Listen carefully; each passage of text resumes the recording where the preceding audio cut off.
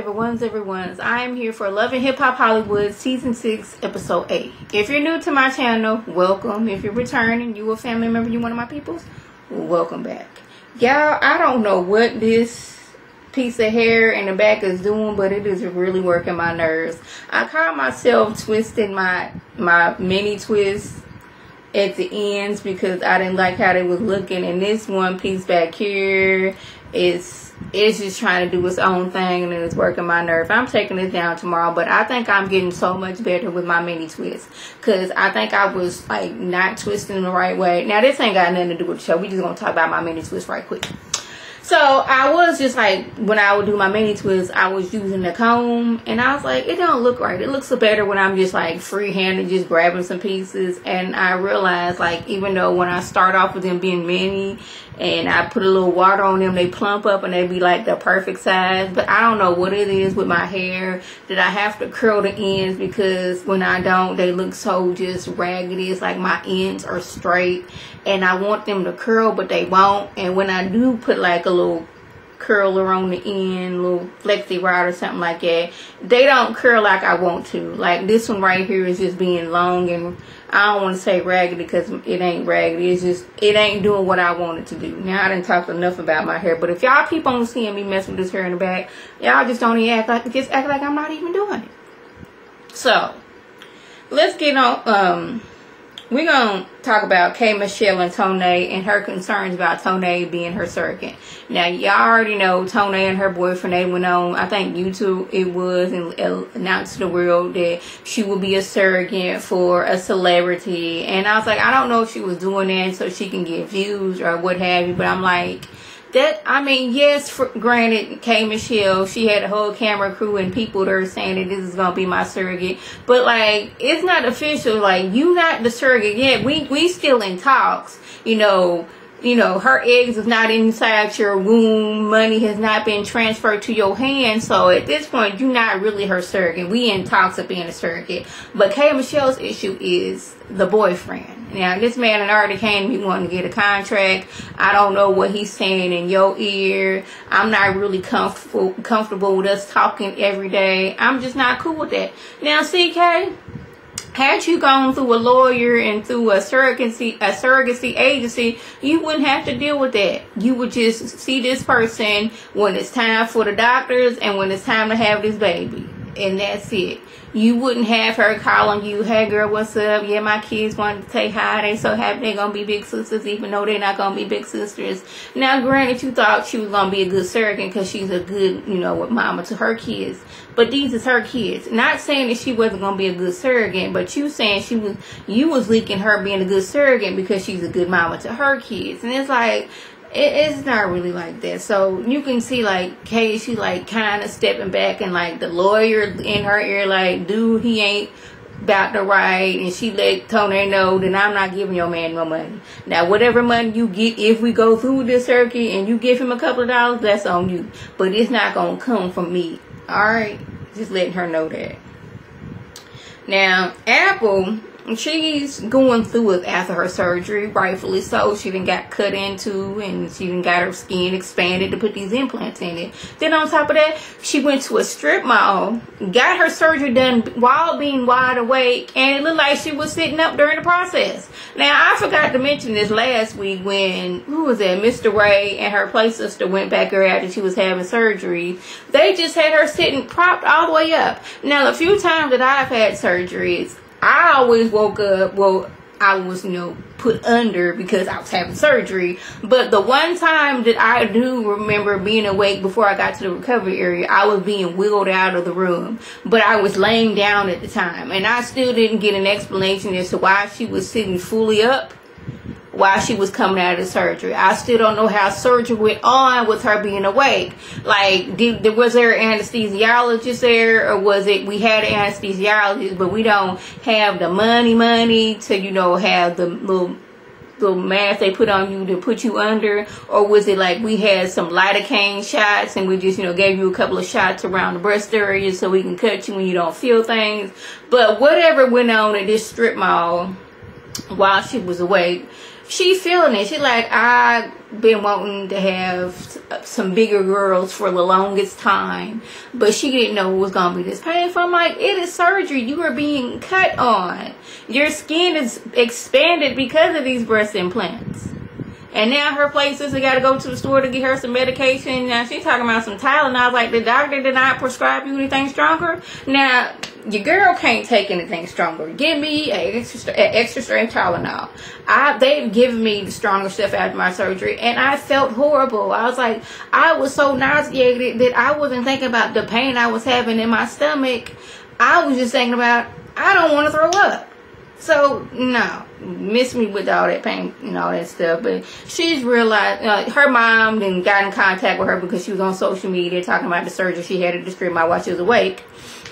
So her mama want to get in contact with her. But she hasn't talked to her mama in a year because her mama likes to talk reckless. Like, her mama will talk about her like she's a stranger on the street trying to steal her man. Like, things you don't say to your daughter, Apple's mama likes to say to her. And like, she just not like, she not having that. They the same people, they the same person. They have the same addictive personalities. It's just that Apple likes to drink and the mama does drugs. And Apple, she realizes that she has a problem. I was like, that is good. You know, the first step to recovery is realizing and, you know, that you have a problem.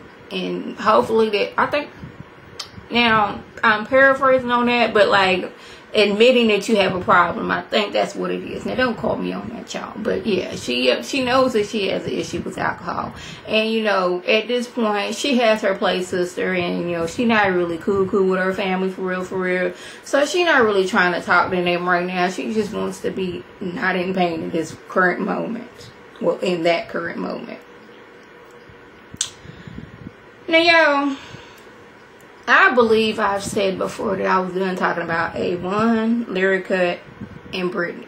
And I was going to stick to that. But this whole little scene at Lyrica G's little listening event she had going on, I was confused. I was like, was this taped, you know, multiple times? Because it seemed like bad acting on Brittany's part. Because, first of all, she shows up and she's in her confession of being shady, talking about some gas. Lyrica G, she can sing. How come she didn't pass none of that down to Lil Lyrica? I'm like, you all her being shady, but at the same, and then like the next sentence, you talking about something, you want to let bygones be bygones. You want to get some things cleared up between you, but you was just shading her, talking about her singing. Now, what I heard of your singing at that little showcase, you wasn't going to be out here selling out arenas yourself. So I don't know what that got to do with anything, but she was being shady. And she shows up and Lyrica's like, what you, basically, girl, what you doing here? Mama, yeah, this Brittany. We got into it because she don't like whatever my friend's name is. And Big Lyrica, she was already having this look of something about you I don't like. That's what I got. The next thing you know, doggone it, Pam showed up, and I want to call her Mama that because that's what Forest Rocks calls her. Y'all, I'm telling y'all, these people that I be watching on reviews like Forest Rocks, Bonnie Blue, and James Caldwell, when they give specific people names, and Alexander Rogers, I try to go by the name that they're going by on the show, but in my head, they will be the names that these people have given this person. And I just wanted to say Mama that, but that's what Forest Rocks calls her. But Pam shows up and it looked like a straw curl set, but I wasn't for sure if it was just all down or if the front had a ponytail on top. I was confused. Now, y'all, this is what, the 3rd or 4th season that Lyrica, A1, Big Lyrica, and Pam have been on here. Now, if we going by, you know, reality show mamas or reality show people, your second season should be better than the first. Like, they always come on the first season because, you know, they didn't have money like that. They got a little fame, was doing a little extra stuff, you know, making appearances because people like them, see them on the shows. They got a little bit of money. They getting their hair right. They getting their wardrobe right. Mama D from Love and Hip Hop Atlanta is a example of that, how she was looking kind of rough the first season. Then she came back, you know, in better wigs and better clothes. I don't know why Lyrica G and Pam did not get this memo. Because Pam, she is rocking this straw curl set where I couldn't tell if it was a ponytail on top or was that just the way the wig was made. She had on this camouflage off the shoulder type of shirt with what she's been rocking lately, this anchor necklace, this too big for her lip piercing that she got going on right there, just doing the absolute most. She's showing up to support Lyrica G. In what world does this happen, I was wondering. Even Lyrica and Big Lyrica G was looking like, what is going on here? But she feels they both Baby Ocean's grandma, and, you know, they need to get along out here. So she takes, you know, Lyrica G off to the side and gives her, they finna go get a drink. I was so confused about that. Now, I already told y'all that I wasn't going to talk about them. But that scene made me talk about them. This whole episode made me want to talk about them, even though I didn't want to. Now, Zell, he finally shows up. And him and Brittany get into it because Brittany kicked he and Paris out of the event she's having. And since Paris is his best good friends, that basically means they're married. So he has to defend her. I'm like, y'all friends, so that's mean y'all practically married. Those two things don't go hand in hand.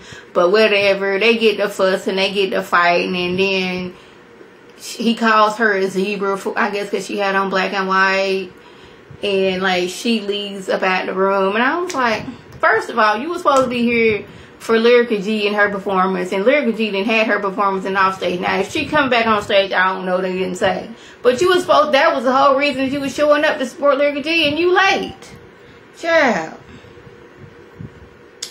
Now, y'all, I'm understanding a little bit more about Apple and her abandonment issues. Because she went through a lot as a child. Like, when she was 3 years old, she was taken away from her mom. I think it's her older sister. They were taken away from their mom and had to go live with grandma. They lived with grandma for some period of time, and then grandma was like, okay, look here.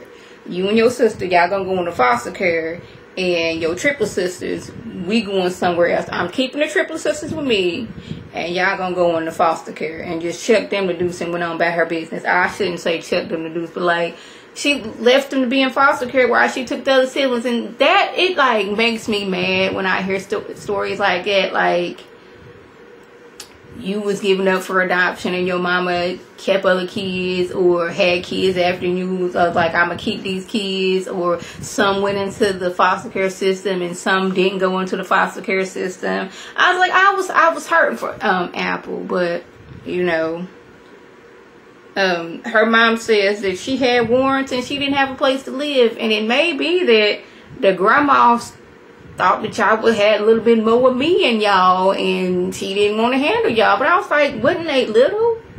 So how bad was that? Like, they were probably acting out because they mama wasn't around. Daddy wasn't around. Of course they're going to act out like mama just up and left. We got to live with you, and you probably showing favoritism to the triplet sisters and not us. And that's going to cause a child to act out. They children know things.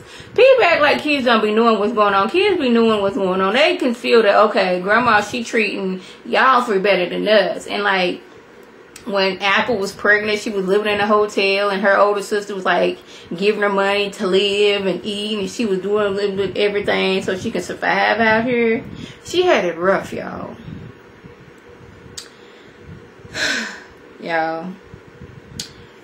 So, Lyrica, she is moving all of her stuff and Baby Ocean stuff out of the house because she got a DM from some girl saying that A1 met some random girl on the plane, and they went back to his hotel room and they had sex. And the girl couldn't wait to go run tell that to her best good friends that she had sex with A1. Now, y'all, I'm telling y'all, these two are turning into Kurt and Rashida, and it's like, it's making me mad.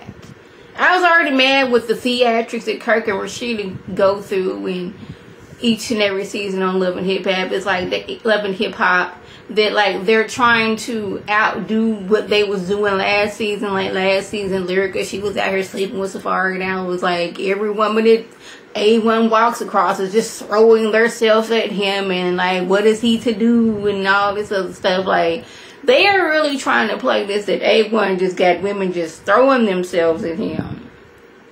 Well, later on, he come home because he got a mess. He out of town on business. His words, not mine. Well, I guess his words ain't mine. He said this, that he got a notification from his phone from the security system, and he seen Lyrica throwing, you know, covers and not sheets and stuff over the camera, and how the movers was moving the stuff out, and how some girl, they was cool on the plane, but she went out here to tell everybody that she was sleeping with A1 and all this other stuff, that he wasn't doing none of the things. I'm like, y'all are Kirk and Rashida 2.0. And I'm going to try not to talk about it anymore.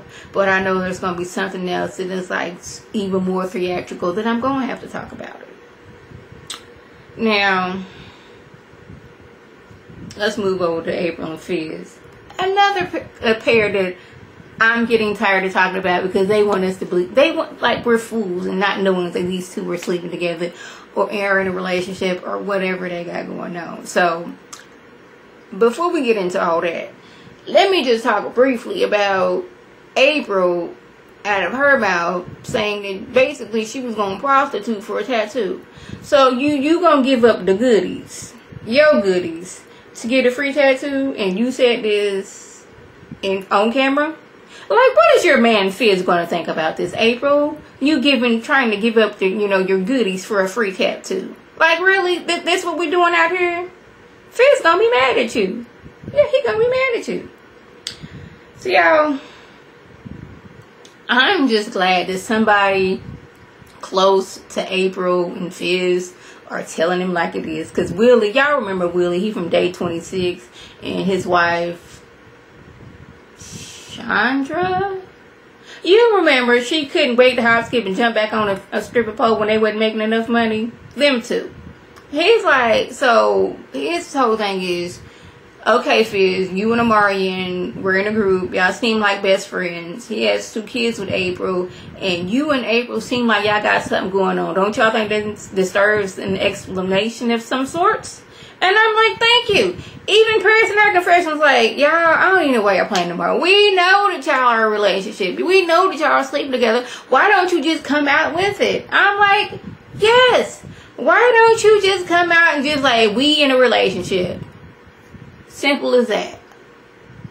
We bonded as being friends, and now we in love, or in like, or in lust, or whatever y'all got going on. Just go ahead and admit it, not that, oh, we are the best good friends. We're like Forrest and Jenny when she didn't want him. She just needed a friend and pretend. And I ain't even going into the Forrest Gump movie, but we are the best of friends, and he was there for me and held me down when I needed him. April's mom was so happy that Fizz was there for April when she was at her lowest, when she was down to a mere 100 pounds, drinking herself into stupors. They're not saying that she wasn't there for the kids, but like, if you was losing that much weight and you was always drinking, I'm just going to assume that you wasn't being the best of mothers to your kids. But he was like, yeah, you know, she needed somebody when she was at her worst. And, you know, I was there for her because that's what friends do. I'm like, okay, yeah, friends are there for you when you need them. But how come like season 1 of Love and Hip Hop Hollywood, you was making Moniece to be out some deadbeat mama because she needed you to step up when she was going through her issues with her mental health? How is it that you are here for April? You need some rest? Let me go ahead and take the kids to the park. You go ahead and rest. Girl, get your strength up. You are a woman. You are strong. But you are always being so nasty to the mother of your child, and I don't get it. I was just sitting there looking at everybody, how they was just praising Fizz for being there for April when she needed somebody to be there for her. But he sits there and treats Moniece like this, and whoever he's with at the time, let them treat Moniece like any and everything. Moniece clearly has mental issues. And when she needed the father of her child there, he was making it seem like she was just being a deadbeat mama when that was never the case. And I'm just looking at Fizz and I'm looking at April just out of the side of the eyes. But I'm paraphrasing on some of the things that he said. I'm like, Fizz, you ain't nothing at this point. I mean, you already wasn't nothing because y'all sitting up here lying to our faces about y'all relationship. And I'm tired of talking about it. But I know they're going to say something else that's going to make me talk about it again. So, y'all, that was basically the gist. If I left anything out, by all means, leave a comment below. If you're new to my channel, welcome. Feel free to subscribe. It's free all day, every day, free 99. Make sure them notifications are on so when my beautiful face puts up a video, you can click on it, you can like it, you can share it with your people. If you're returning, you a family member, and you one of my peoples, welcome back. Y'all know what to do. Tell your people to tell their people to come over and be one of my peoples. Now, this is Lady T signing off. Have a good one.